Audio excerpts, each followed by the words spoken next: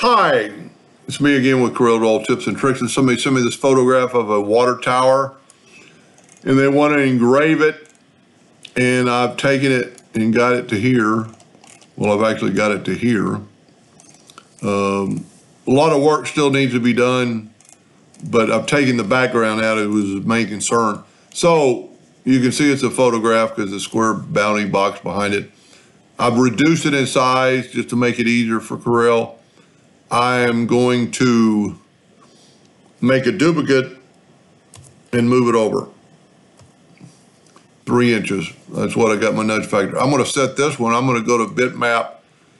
I'm going to convert it to a bitmap, and I'm going to convert it to grayscale. Then I'm going to go to bitmap trace, outline trace, clip art.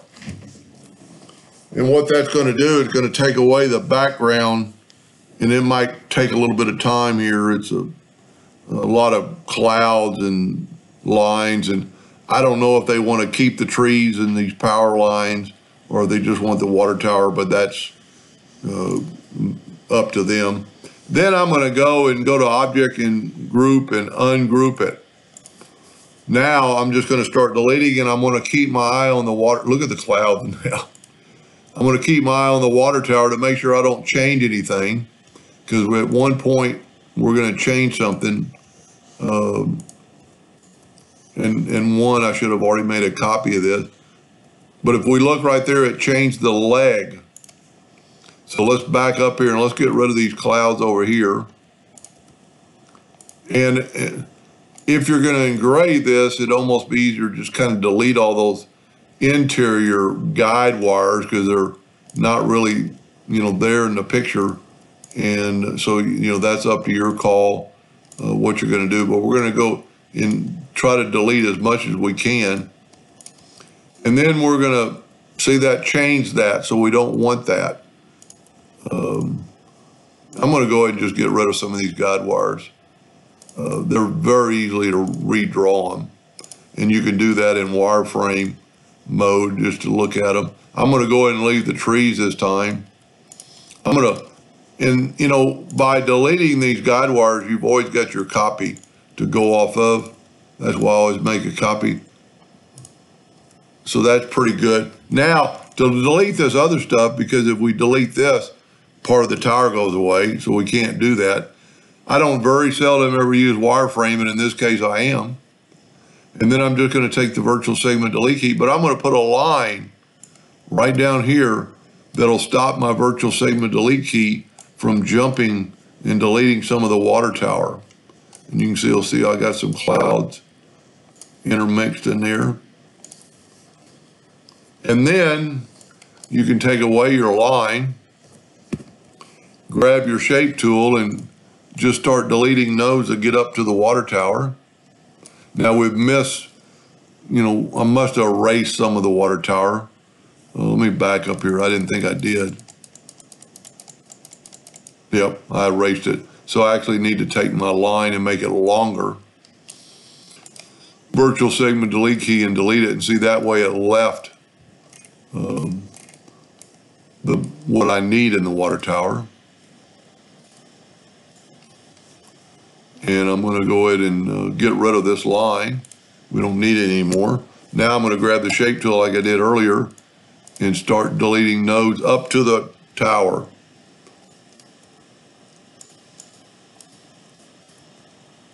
And that'll work. Now, I guess I backed up a little bit too much. Delete some of these. I don't know what's going on with my pictures coming in and out. Let me, my computer's having trouble keeping up with this. Let's go to view now and enhanced. So I didn't get rid of this side of this circle.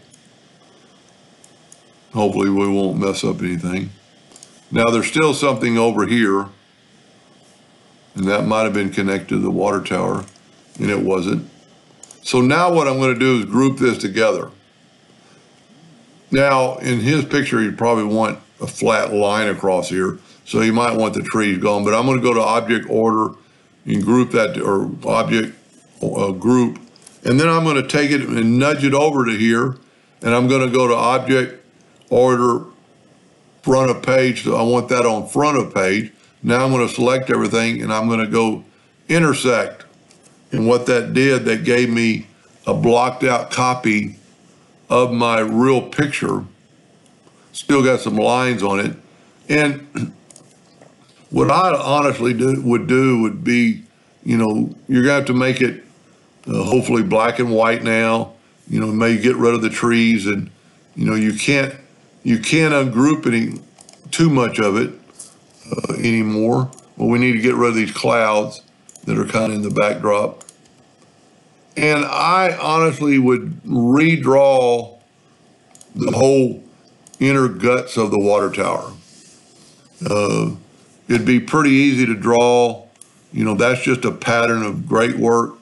You know, we could possibly look at it in wireframe again. Wireframe's even though I don't use it very much, is a pretty powerful tool.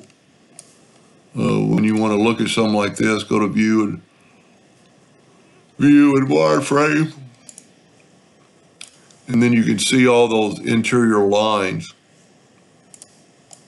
And you could actually probably delete them. My old computer's having trouble keeping up with that. But anyway, I would just block this out somewhere, and, you know, you're going to have to turn it to black and white, probably to engrave it. I guess we could try that. Go to bitmap, convert to bitmap, black and white, and we'll see what happens. Nope. So you can run it as a grayscale. You're probably going to have to break the flag across, and maybe even redraw the flag. You know, maybe even redraw the wordage. And you're just going to have to test that on a piece of wood or whatever you're going to do to see what it looks like. If you take away the wordage, yes. So it's going to, I moved it over.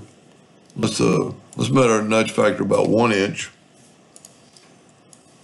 If we move the letter over, we could probably do the same thing on the flag. And then just find a font that's close to that, or really, that's pretty good. You could clean that up with the shape tool and make it, you know, square looking. That doesn't look half bad. So what we can do now is take, you know, this thing has a whole, like a shadow behind it, and can't really delete it, but what we could do is left click, no fill. Well, I guess maybe it's not a fill.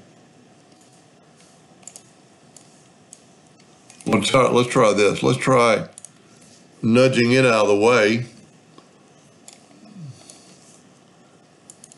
Yeah, you basically maybe have to trace that again to get a shape. Or let's do this. Let's cancel that out. I like this idea. Take a box, just a rectangle, and then take the Smart Fill tool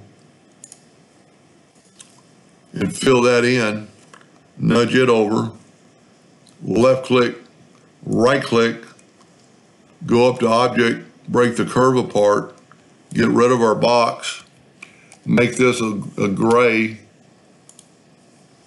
take away the outline, nudge it back over, and you'd want to do that maybe for the whole thing, and then when you put the letters back, object, order, front of page, that's going to engrave pretty good. You can maybe make that gray or a little bit darker.